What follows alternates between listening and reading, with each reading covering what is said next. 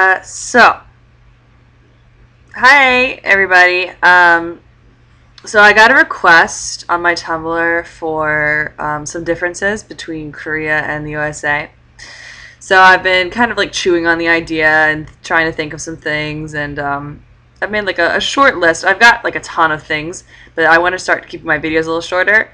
So we'll go through a couple of them now, and then I'll probably do like more in the future if you guys like this one.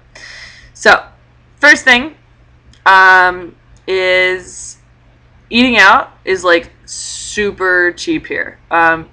So in the States, I like never ate out.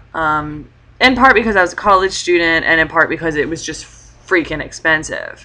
Um, it could be like $10 to $15 just to get a meal.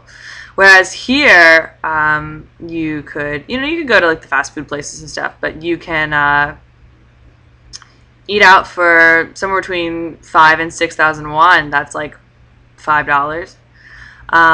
So it's really cheap and really cool. Okay, and the second thing I noticed is while we're talking about food, Koreans leave bones and things.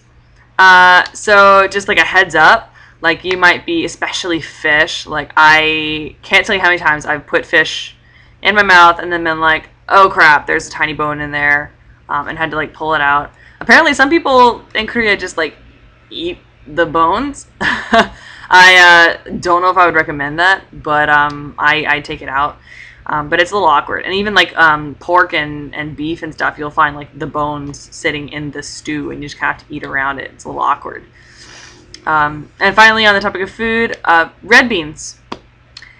Red beans are dessert here. They are dessert. You'll find red bean ice cream. You'll find red beans in like mixed with other things. Like it's a dessert. So it's kind of weird, kind of cool.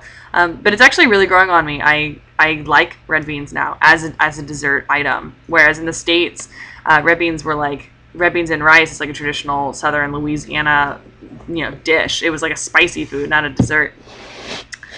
Okay, my second topic is the difference between the States. And this is kind of similar and kind of different. In the States, I didn't have a smartphone, and I didn't feel like I needed one. But here, you need a smartphone. No joke. Like, if you don't have a smartphone, you are going to miss out on a lot. Everybody here uses Kakao Talk. It's this app that's like free texting app, basically, but you can send pictures and stuff, and everybody uses it. As a foreigner, it's really nice to have a cell phone in case you get lost or you want to check the subway and the buses and things like that. But like everybody has a cell phone. Even the older generations, like they have cell phones. You'll find a few, but it's a lot of people. Okay, fashion. Korea's looking good. Korea in general, like y'all are good looking people. Like they're thinner for sure. Definitely a huge difference. A lot of like I do not see obese people here. Like they don't. I don't think they exist. I've seen like a couple fat Koreans, but definitely not obese. And they all look really good. They're all dressed really well. The children are dressed really well. And on that topic, my students, my children, they have dyed hair. Like the boys will have their hair dyed red. They'll have highlights. They'll have ear piercings. We're talking like fourth graders. They they're dressed to the nines, and they have dyed hair and ear piercings. So that's definitely different. Let's see, what else is there? There's the clubs, which I've already done a video about, so I won't go into that too much. But the clubs don't close, not until like 8 in the morning, so people just stay out all night. That's definitely different. In the States, they would close at like 2 a.m. Here, no. 2 a.m. it's just beginning to start, getting there, getting grooving. So yeah, that's definitely different. And on that thread, Korea is a lot safer than in the States. And I say that Korea is getting more dangerous slowly, but in general, I would say I feel a lot safer here than I did necessarily back home. And the only dangerous places really here, and I don't mean to bash the military, but quite frankly, the only dangerous places around here are near the American military bases. And that's not, like I said, it's not me bashing the military. I admire those men for giving so much of their time and their effort and their lives to defend our country and everything, and to help out South Korea. But quite frankly, the really sweet guys who are in the military, they're in bed sleeping. It's the ones that cause trouble. They go to the bars near the military bases and they cause trouble.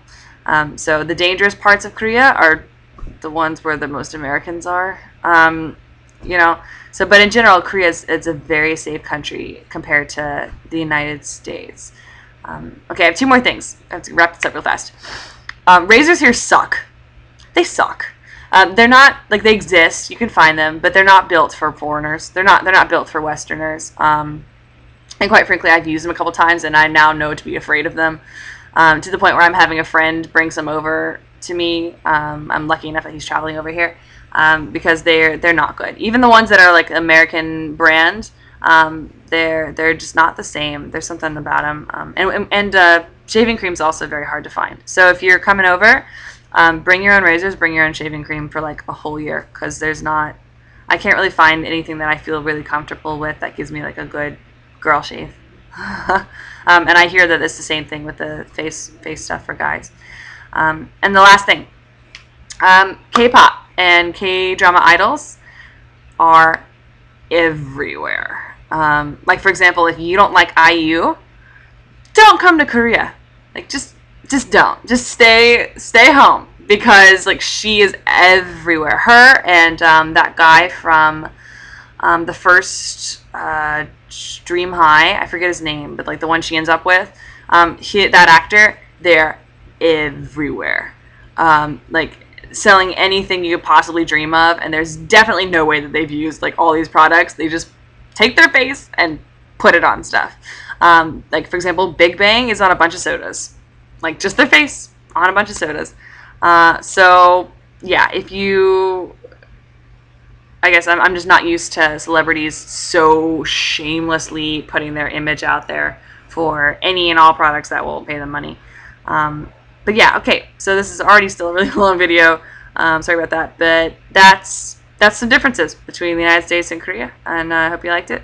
And I'll do some more, I guess, if you guys want me to.